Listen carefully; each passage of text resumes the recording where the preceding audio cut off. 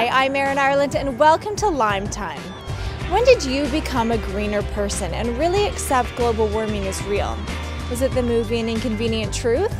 Perhaps a friend setting a good example? Or did you just wake up one morning and start flicking off those lights?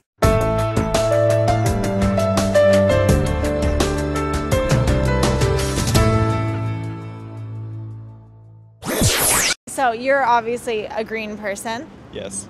Okay, and so at what point did you become really environmentally aware? Was there something that kind of changed you? It's just something I was raised on, and it's just as I got older, I got more educated on the issues and got more involved. Just seeing what's happening to the environment and the harm that's going on everywhere. It's all about popular culture, I think. I mean, the Al Gore documentary, Inconvenient Truth, was, opened a lot of people's eyes just because it was Al Gore.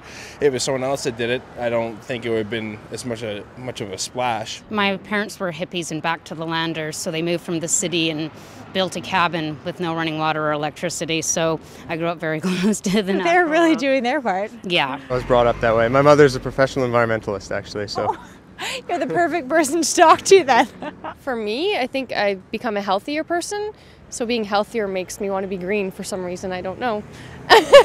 Well, it's because of the ongoing activities that's been going on, because I'm from Calgary and I know the impact of the economic boom in there. And so moving to Vancouver, I'm kind of more aware of that. I have no idea. I've just always thought like that. I think living downtown, look down an alleyway, you see a lot of garbage, you see a lot of piled up dumpsters. I don't have a driver's license for one because,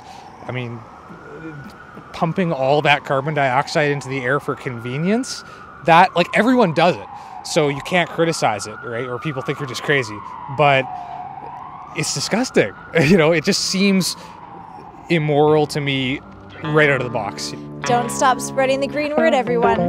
That's it for Lime Time today. Stay tuned for next week.